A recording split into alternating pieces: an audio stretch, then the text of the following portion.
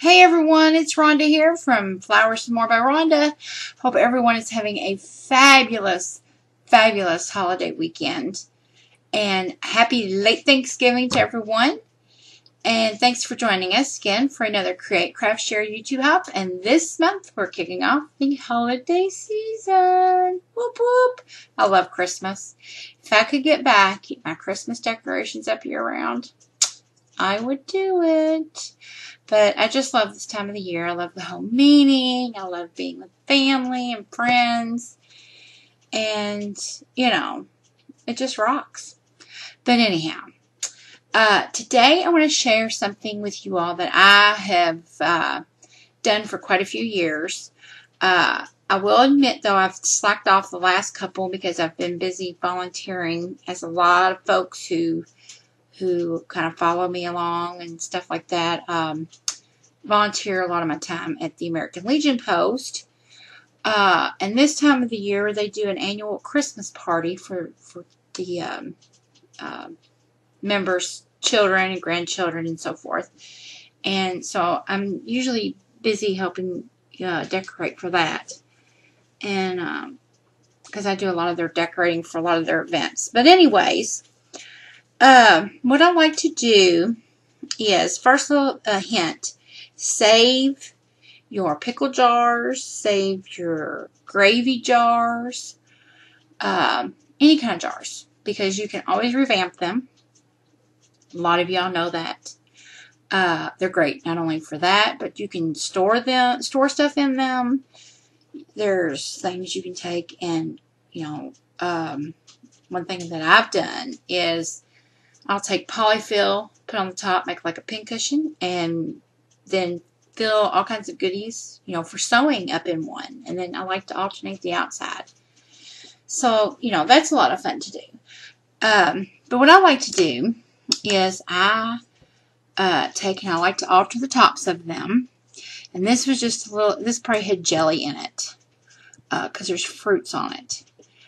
I just take and I alter the tops of them up, in Christmas themes of some sort. This was some material I think I found at a yard sale. Another type of jar that I absolutely love are mason jars, but, they can get a little costly after a while. But something that you can think of if you are a yard seller. Great place to pick up mason jars at, very low cost. In fact, we got tons of them, and I decorated them up, excuse me, and they were the vases at my daughter's wedding for the live flowers that we had for centerpieces. And, they're awesome. I love mason jars. But, any jar will do. So I like to take and decorate the tops of them up like I have here. And I put together what I have dubbed, it's not my recipe. You can find the recipe on the backs of just about any dry powdered milk mix. And but I've dubbed it my Christmas cocoa. And there's a lot of folks in the family that really enjoy it, and they look forward to it. But I will take and alter the jar and include the cocoa. And then I'll take little cellophane bags, that are Christmassy, and I'll fill those with marshmallows, the little miniature marshmallows. And then in a gift bag, I will include, like if there's, say, 4 family members, I will include 4 candy canes. So I give them enough cocoa, for the size of the family, of course. And then I give them each a candy cane in the bag because, some people like peppermint in their cocoa. And if not, then they've got the candy cane to sit back and enjoy. So what I did was I took my material and I used on this one, I used a saucer size plate. And I just, marked my material out. And then on this jar, I took and I used this luncheon size plate.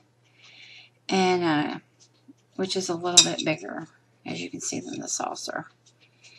And used it as my pattern.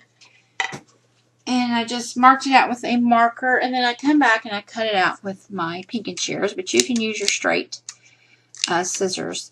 I don't know why, but every pair of pinking shears I've ever come across, the tip is always broke on one.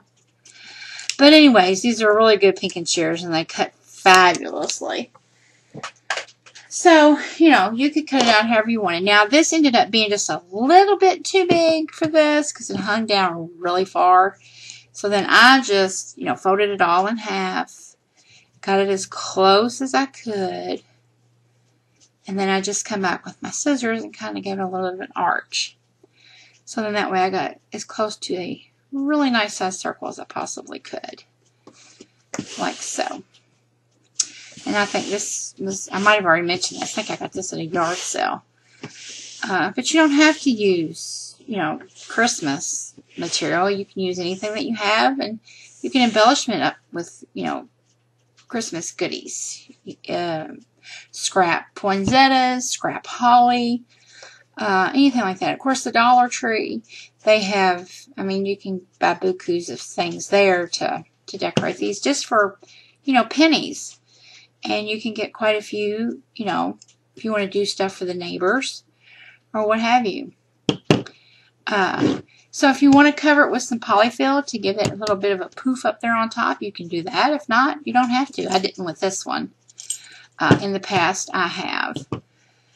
And then I would just, you know, get it on there as quite close where it was pretty much evenly around. And then I just came back and flipped it up. And I hit it with some hot glue around my edges. And then I just worked it down, because I basically just wanted to hold it on the top, because then I wanted to come in and I wanted to get a nice little gather in. So I had my pleats around the edges. And then another thing you can do is take a doily, like so. And this doily you can get at Gone Artsy on Zibbit. And then you can also just place a doily on it as well, just to give it a little more character.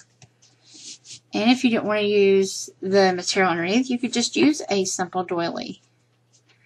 You know, like so. And then just come back with your scrap materials. I like to fix mine up rather country-like, you know, a little bit of that primitive look almost. So I have saved some scrap raffia and used it. And then you can just add whatever you want to the front, like so. I think this was just an old jingle bell off of something that I had. And then this fun little piece of crystal gives it like a wintry feel. You can get these at Miriam's Crafting Supplies. And these I've had for quite a while. I got these, oh my gosh, a couple years ago. And I bought these from Dell over at Glimpse of Memories. And again, there's my scrap raffia. And this fun little flower, I have no idea what that is made of. It's not really a burlap or a canvas. I'm not for sure.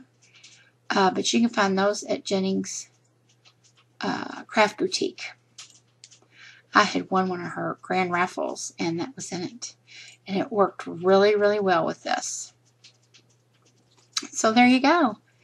Easy, fun, simple, nice little gift to give to the neighbors or to your children's teachers. You know, anyone.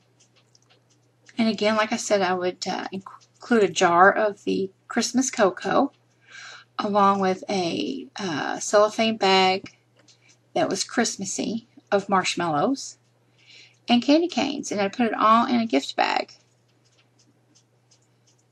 made for a nice, simple little gift.